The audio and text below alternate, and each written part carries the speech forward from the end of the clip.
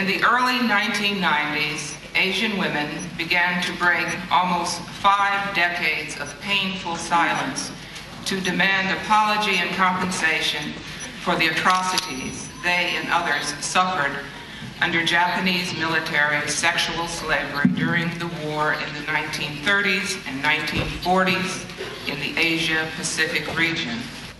The sexual slavery experienced by the women who testified supports a finding that it constitutes crimes against humanity.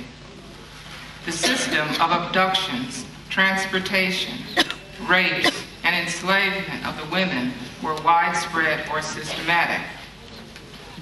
In conclusion, the judges find that the emperor knew or should have known about the crimes of sexual violence committed in Nanking, and that he knew or should have known about the establishment and operation of the system of comfort stations.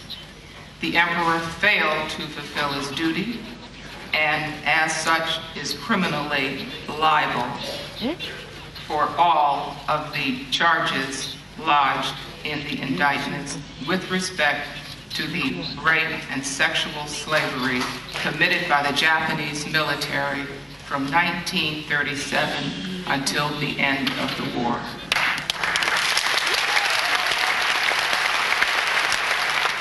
In addition to the individual criminal liability of the Emperor Hirohito, the judges have determined that the state of Japan is responsible under international law for the offences presented in the indictments in accordance with Article 4 of the Charter of this tribunal.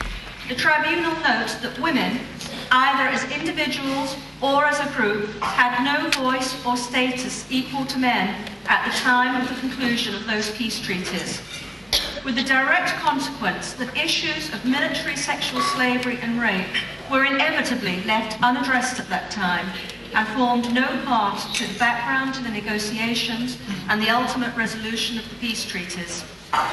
The judges continue that such gender blindness in international peace processes contributes to the continuing culture of impunity for crimes perpetrated against women in armed conflict.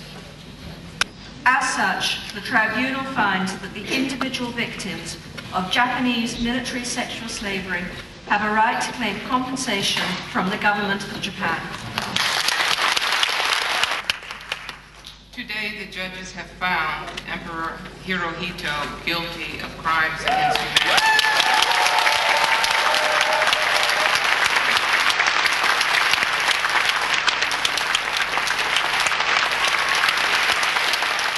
会場の被害女性と傍聴人の拍手と歓声は大変なものでした。戦後、日本社会の最大のタブーであった天皇の戦争責任が初めて断罪された瞬間でした。長い沈黙の末に、やっと日本軍性奴隷制の責任者が明らかにされたのです。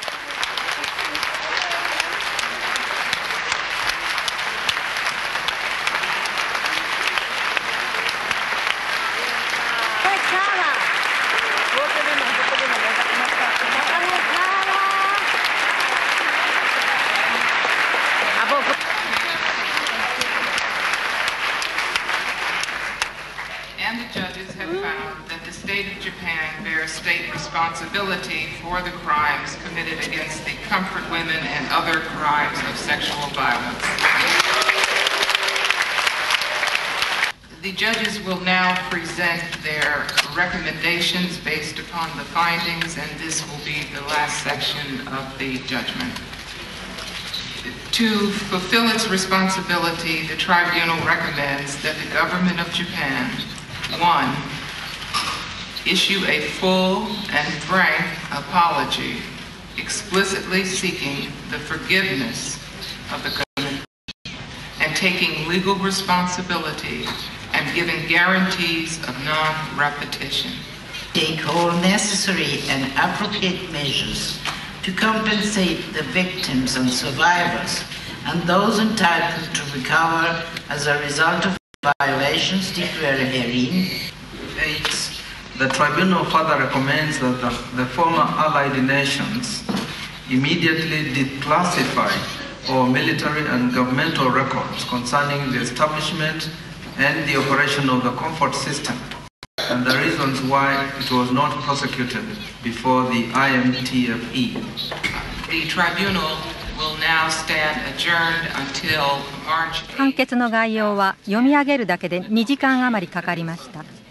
天皇の個人責任と国家責任のみを認定しましたが、軍上層部の個人責任については日程を改めて最終判決で明らかにされます。